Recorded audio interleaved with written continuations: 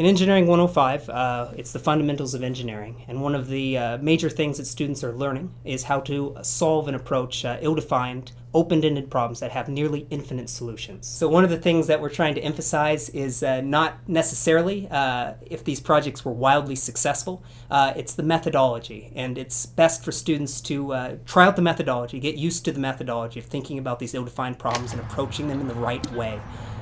So a lot of their grading is weighted towards just getting the method down. It's always better for students to make mistakes here in school where the risks are low, rather than out in industry where it can cost them their job and reputation. Here we have a duct tape hammock. It can roughly hold about 1,500 pounds if you could lay it on there on an evenly distributed fashion, but we can demonstrate with Kuspa here.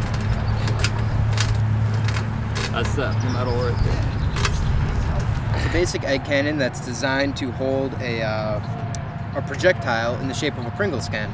So basically how it works is we had a stand, which another one of our guys took with him, that would mount down here. Then the other person would sit at the base, hold it down, and draw it. And we would draw it all the way down just about to the max, let her go, and we managed to achieve about 50 feet. They were able to get out of it pretty consistent.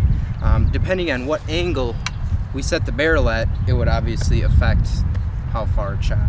But we aptly named it the howitzer. For this final project, I had a list of 20 different ill-defined challenges for students to select from, and then it was first come, first served based on how they did in midterms.